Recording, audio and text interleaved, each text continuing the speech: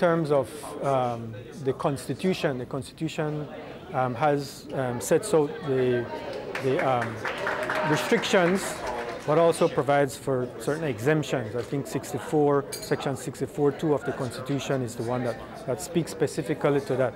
And under that, members of the National Assembly, including the Senate, would need to secure an exemption from the Governor General.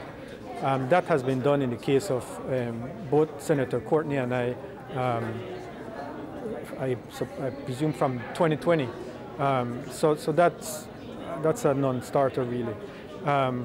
As far as the freedom of information request, I believe the Prime Minister will submit or send a letter of response providing full disclosure in short order.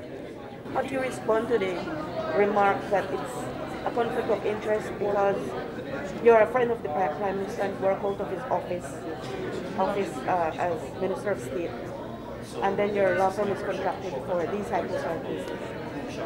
I'm not sure how it would be a conflict of interest. I have no involvement. Senator Courtenay and I are both on sabbatical from the law firm. We have no involvement with the law firm at this point in time, or at least for the period of our official service to the government. As far as any action or matter which the government engages the law firm for, that is between the relevant department and the law firm. There is nothing hidden in what is occurring.